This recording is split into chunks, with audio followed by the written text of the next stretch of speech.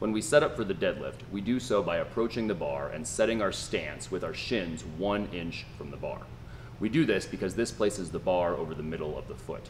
However, as simple as this process should be, people often still get it wrong, especially when we're dealing with new lifters. And this often has to do with the position of the shin when we're looking down at the bar. We want our shins to be vertical when we take our stance when we set up for the deadlift. However, if you find that you actually have to lean over to see your feet, to see your stance when you set up, and this can often be the case whether it's due to loose sweatpants, loose sweatshirts, your stomach, carelessness, this can often be the case. So if this is the case, your hips will usually shift backwards as you lean over. If your hips shift backwards, this means that your shins are also no longer going to be vertical.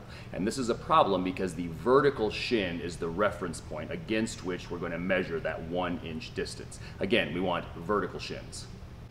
If you end up using this incorrect shin position, this hips shifted back position to set up the bar, you're going to accidentally set up too close. When you line up, when you lean over, you may notice that you're 1 inch, that your shins are 1 inch away from the bar. But then when you stand up straight again, and you won't see this, but when you stand up straight again and your shins become vertical, now you can see that the shins are no longer 1 inch away from the bar. The shins are too close to the bar, and that tells us that we have set up too close to the bar.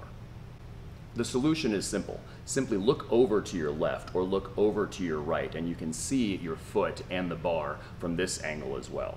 When you do this, your hips won't have to shift backwards, which means your shins won't have to shift backwards, which means you will still have a nice vertically oriented shin to use as a reference point. From there, you can make sure that your shins are 1 inch away from the bar, and from there, you are nicely set up for a nice heavy set of deadlifts. We hope this was useful, and if it was, please let us know. Hit the subscribe button or leave us a comment below or give us a thumbs up. We will see you next time, and as always, we hope this helps you get stronger and live better.